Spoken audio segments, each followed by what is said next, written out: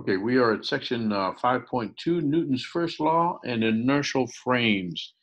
And if you haven't watched the video on reference frames, I think it's at the bottom end of the chapter 4 module. I highly recommend it. Um, so here they're showing you the basically a cutaway view of the air hockey table, and if you now, this doesn't really happen, but it's supposed to. If you just place the puck on a air hockey table, it's supposed to stay still. Most of us have, if you have it experienced, it kind of floats around. But if it were perfectly level and all of the jets were perfectly uniform, it would just stay still floating on top of the the air hockey table. So imagine that's what we get when you just have it in your living room or something, the air hockey table, or at a game parlor. The puck should stay stationary, relatively stationary. Let's say you put that on a train, and a train is going at a constant velocity. Well, let's start off. Let's say the train is standing still. It hasn't taken off yet, and so you're watching the puck, and it uh, it's just floating there. And if this train were to suddenly start to accelerate in one direction, if you're there in the room, it would appear that the puck would be sliding in the other direction. Now, to someone on the ground, they would see that, okay, the train is moving this way and the puck wants to stay in its position. But you on the train, it looks like that it's going backward. And once the train reaches a constant velocity, um, once again um, the puck will appear to be stationary because it's traveling at the same speed that the train is. Now, if the train were to suddenly stop, now the acceleration is negative. If it's headed in this direction and stopping, the acceleration this way, and it would appear to go forward. I used to dangle a small ball from my windshield, not from my rearview mirror, and I called it my accelerometer. And you could tell if I was at a stop, when I would take off, the little ball would go backward. If I were going at a constant speed, it would just dangle there. And when I brake, it would go forward. When I would turn to the left, it would swing to the right. When I would turn to the right, it would swing to the left. It was an acceleration indicator. Now, some observer that didn't see what I was doing, they would see this ball just moving around because uh, they are not in the inertial frame that an outside observer would see what was going on, but you in the car and an observer in the car wouldn't. Well, why is that ball suddenly moving to the side? That's the idea of inertial frames. And so if an object does not interact with other object, it is possible to identify a reference frame in which the object has zero acceleration. So the even if the train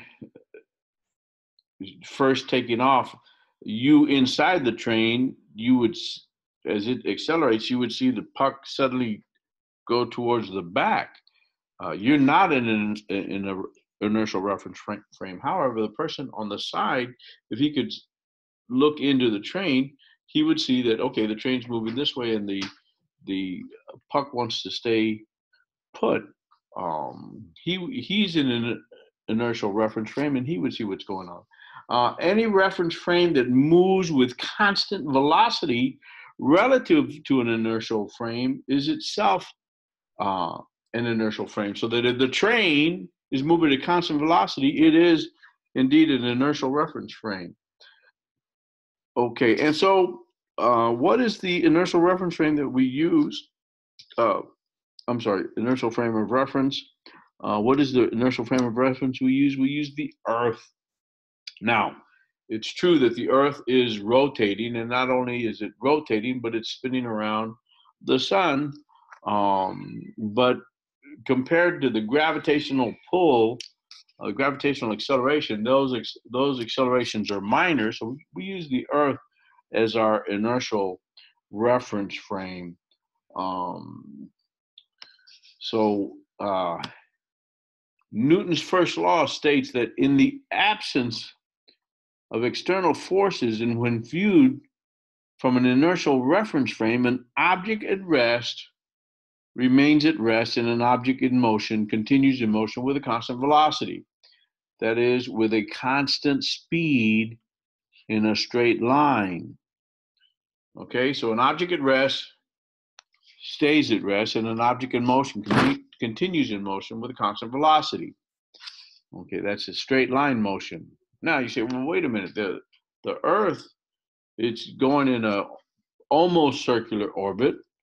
Well, yes, because it has a it's not a straight line motion. It's being pulled by the gravity of the sun. But when you launch like when they launched the Voyager satellites, and once they would get their gravitational assist from some of the Jovian planets, they were moving in a straight line unless acted upon by other planets. Okay, let's see. Which of the following statements is correct? It is possible for an object to have motion in the absence of forces on the object. The second is, it is possible to have forces on an object in the absence of motion of the object. Now, which of those is true? Well, actually, they can both statements A and B are correct. As I just said, the Voyager satellite is it's moving, and there are no forces acting on it. There may be some minor gravitational forces from some distant object, but it's very minor. And the other, it is possible to have forces on an object in the absence of motion. Well, just take my laptop computer that's right here in front of me. There are forces on it. There's a gravitational force downward, and there's a net force holding it up, coming from the table. So it has forces on it, and there's no motion. So both statements A and B are correct. Okay, and that's it for that section. We'll pick it up. That was the end of section 5.2. We'll pick it up. We're going to join 5.3 and 5.4, since 5.3 is just a single slide.